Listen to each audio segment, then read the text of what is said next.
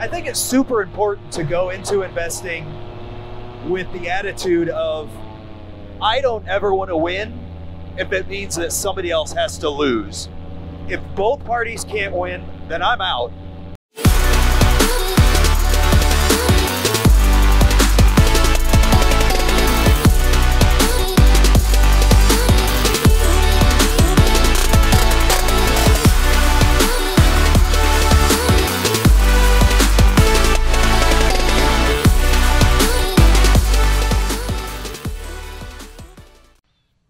Hey everybody, welcome back to episode 2. Episode 1, we talked about the first couple deals I did. Today we're going to talk about deal 3. When it comes to deal 3, it involves all sorts of things. Buying online, buying houses that are vacant, seeing them sight unseen. We're also going to talk about land contracts.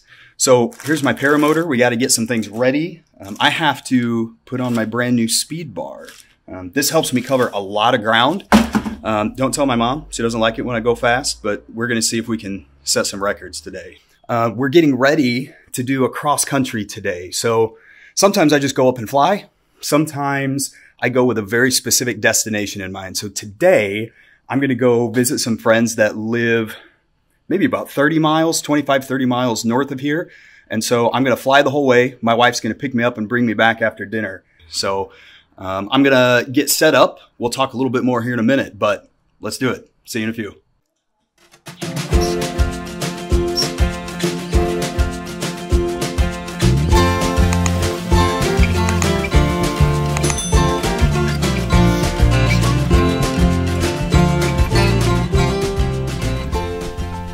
All right, I am here at the field. I have pre-flighted and I'm kind of in a rush because we're running out of daylight. I mean, I've got about an hour and a half to fly before I legally have to come down, but it's kind of cold, it's kind of overcast, so I'm not going to stay up any later than I have to. But my machine has been warmed up. I'm going to gear up and then we'll be ready to go.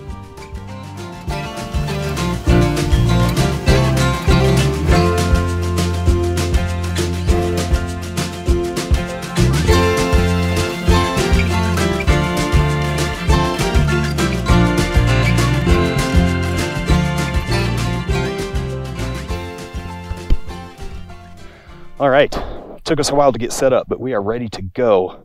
Let's check our wind here one more time. Ooh, it kind of changed directions. It's coming right at me. All right, well, maybe we're going over the tennis courts. We'll see. Sometime I'll have to tell you about this new wing that I just picked up. I really, really like it. Okay, I like it. All right, 15-point check after we get rolling. All right. I got a lot of gas in this tank, not very much wind. This could be a challenging launch. We'll see. Let's go.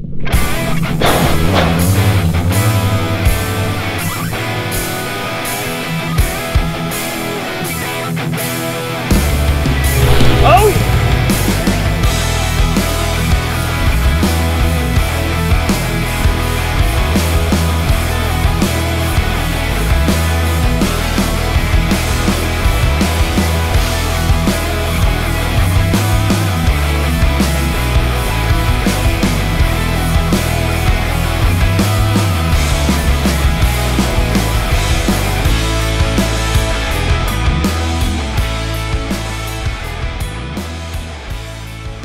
Hey everyone, this is Drew from the future. Drew from the past needs a few minutes to get his gloves on, get his camera set, get some altitude, and then he's going to tear into some real estate info.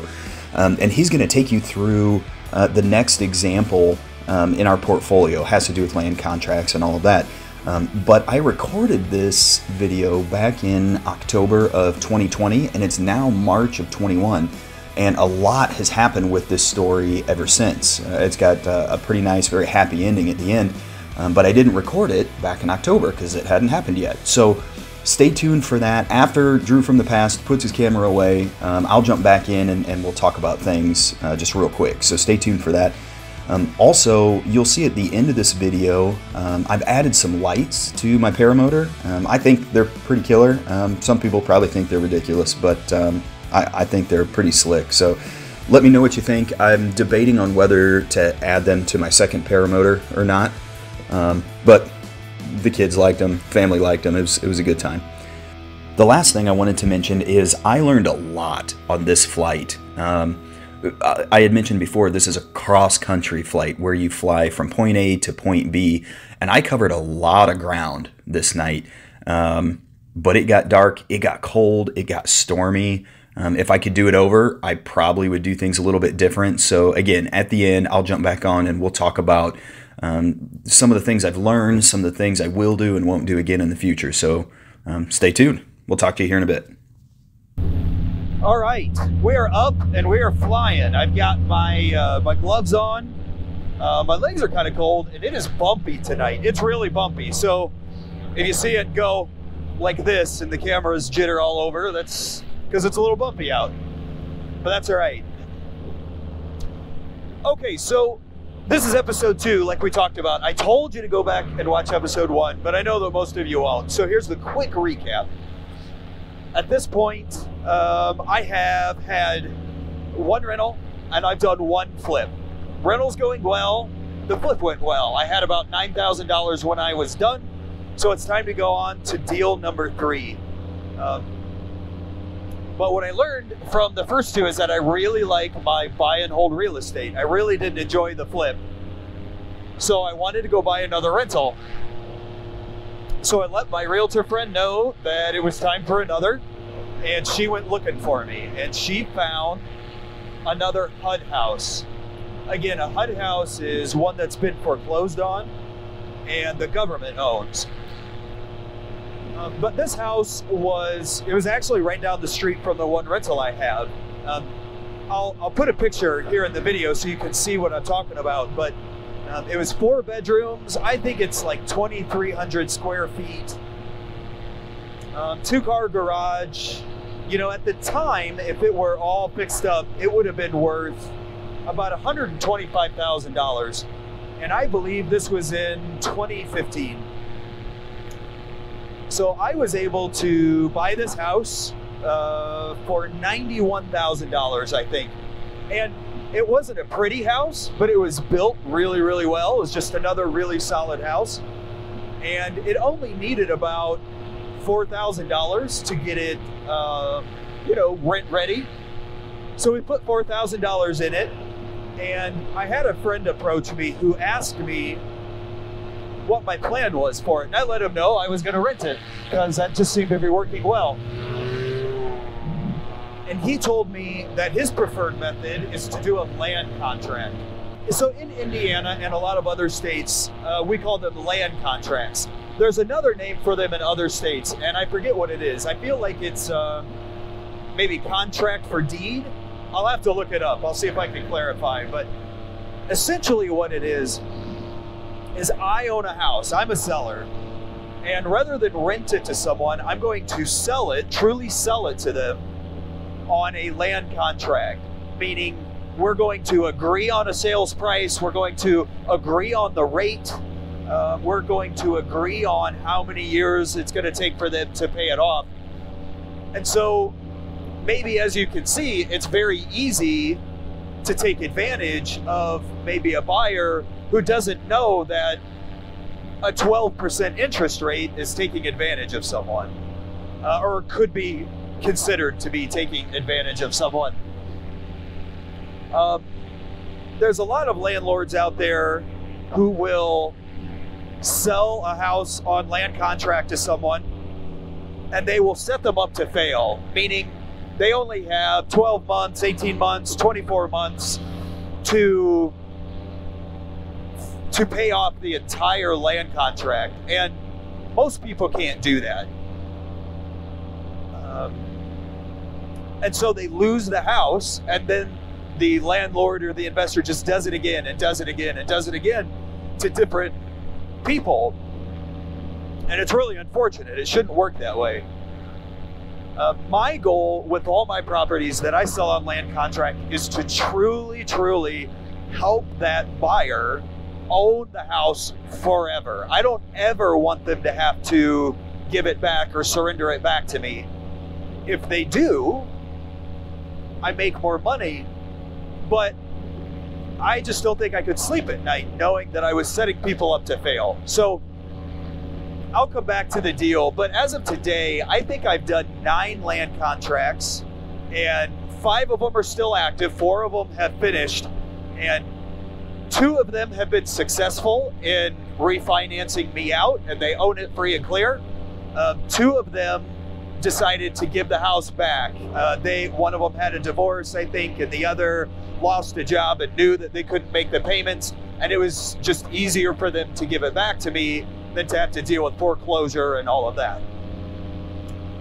Okay, I need to get some altitude, so we're gonna get up, we'll talk some more. Okay, so hopefully that gives you kind of an idea of what I mean by ethical investing, right? I think it's super important to go into investing with the attitude of, I don't ever want to win if it means that somebody else has to lose. If both parties can't win, then I'm out. And so I try to teach that and try to promote that as much as I can. It seems intuitive to me, but it's amazing how many unscrupulous people are out there. But anyways, so back to this deal. I'm in it for 95. My buddy says, why don't you land contract it to someone? And here's the beauty of a land contract. When you sell it to them on land contract, you're not renting it. They own it. This is their house. And so you're not really a landlord anymore. You're much more like the bank.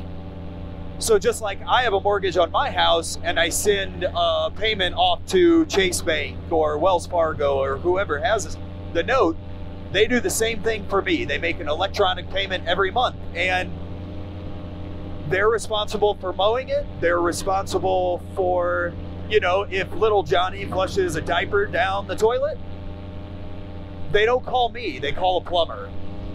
Of course, I always make myself available. If they have a roof leak, they can call and I'll give them the number of my roofer. I want to be of service to them, but I quickly remind them, no, this is your house, and I'll do everything I can to help, but the financial burden is on them. So if you're someone who's looking for a way to have passive income, month to month, mailbox money, this can be a great way to do that. So I moved forward with that. I called my lawyer and we talked through the pros and cons, and it seemed like it was going to be a good fit. So I decided to give it a try. I found someone who was looking for a land contract, and everyone's going to want to know, what are my terms? What do I ask? And generally speaking, what I will do is I'll set an interest rate that's about the prime interest rate plus 3 to 5 points above that, which really is not too crazy. That puts people today that'd put them at about 7 or 8%. And I will typically set them up on a 30-year amortization, which means they've got 30 years to pay it off. And, down payment. Down payment's a big deal. I require no less than 10% of a down payment, or 10% as a down payment, where if it's $100,000 that we're going to sell the house to them for, I need $10,000 down. So I found a couple who was looking to do a land contract. They were willing to pay $125,000 for this house, which was exactly what the market said it was worth. Again, some sellers will try to sell that same house for a future value. I don't think that's an ethical way to go, because I'm selling it today. This is today's value, and so that's how I do it. So sold it to them for $125,000, which means they would have needed $12,500 for a down payment. Well, this couple actually had $25,000 that they wanted to put down. So, hey, there's someone who's stopping.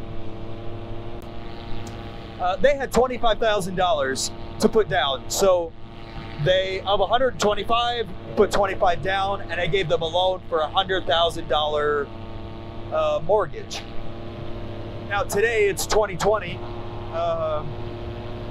and they've been going for 5 years. The house is in impeccable shape. They have come in and they have tiled the bathrooms. They've painted every room. They've put some new carpet in. Not everyone, you can't expect that from all your land contracts. That's been the case for some of mine, but definitely not all of mine. But they just reached out to me the other day and let me know that they are currently refinancing with the local bank, which is super exciting. And here's why. One, I want them to be successful, and paying me, I think that house at that time might be at 8.5 or 9%, because rates were a little higher 5 years ago. So that is a high rate. That makes for a higher house payment. And so when they refinance with a bank, they're going to get it at like 3.5% or 3.75. I forget what it is. But that'll lower their house payment dramatically. The other big win for them is that house today is worth almost $180,000. Now, some of you say, Drew, you really messed up. You could have rented it and you could have owned this house for $180,000. And yeah, that's true. That is the case. But, oh, there's a good bump. What you have to remember is over the course of 5 years, I bought that house for $91,000 and I put $25,000 down as a down payment. So I've been paying on it for years now, and I only owe, I think I owe about $57,000. Again, at the end of this video, we'll put the numbers together. I'll show you on screen what the specific numbers look like. But I paid it down to $57,000. They still owe, let's call it $95,000, something like that. And so when they refinance me, I'll get a payday of $40,000, something like that. So I'll take that money and I'll put it straight into another investment property, and I feel great about it.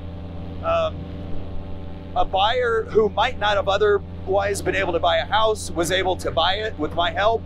I made money on the deal, and other than going over to visit like once a year, it's taken zero energy. They pay electronically online. I mean, man, it's a piece of cake. It really, really is. So I've done a lot more land contracts. So land contracts aren't for everyone, and they're not going to be a good fit for every scenario. But it's just another tool in your tool belt that I think people need to learn about and consider.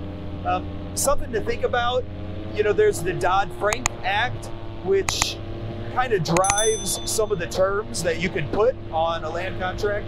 And you need to become familiar with that, because you could get in trouble, but that's why you pay a good lawyer to do good work. All right, I think I am going to get some altitude because it's getting pretty bumpy down here, but you can come along for the ride. I will just enjoy the rest of the flight. Thanks, guys.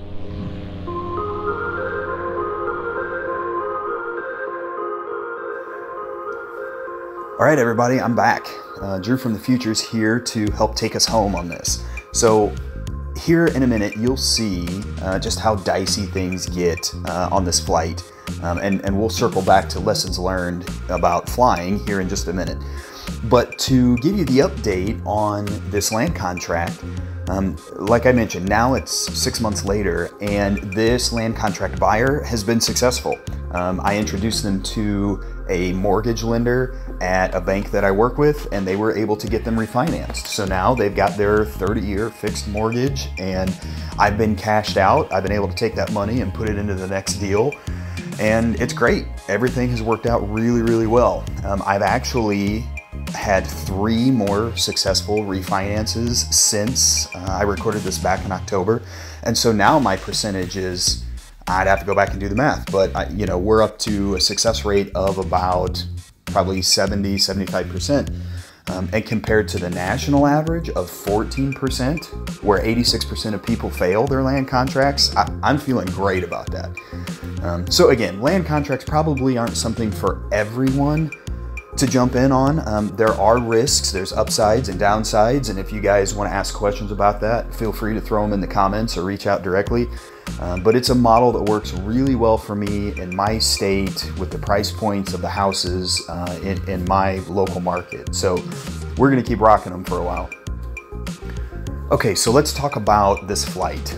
Okay, I learned a lot, like I mentioned. Couple of key things that were different about this one. So when you normally fly, I fly kind of around my launching and landing zone, right? You go up, you buzz around, you come back down, and it's the same spot. So I can look at the weather around my local area and see that for the next hour or two, it's not gonna be that different. Well, in this example, I flew 30 miles north. Well, the weather was coming south directly at me, and what I really failed to do is look to see what the weather was going to do 2 or 3 hours into the future, 30 miles north of me. And so I flew into really sketchy, very cold, rainy, crappy weather. And normally I fly when there's tons of sun. It's not very overcast. And so when the sun sets, even though the sun has set, there's still lots of daylight and there's enough dusk that you can see. Well, what I learned on this night is that when it's super, super overcast, there's no light, like it's just gone. When the sun goes down, like it is dark. So the cameras make it look darker than it really was. I mean, I was able to see the ground, I was able to get down. But if I had been closer to my LZ, I would have landed a lot sooner than this. But I knew that I was only maybe 5 miles from my friend's house, so we just pushed through and we made it happen. So do as I say, not as I do, stay conservative, and in future times, I'll be sure to look at the weather further away from where I am. I will also know that if it's going to be overcast, I need to schedule my time more appropriately. And if you just need to get out of the sky, put it down in a cornfield. It's always better to be safe than sorry. So if you made it this far, thanks for hanging around. We'll see you on the next episode. Thanks, guys.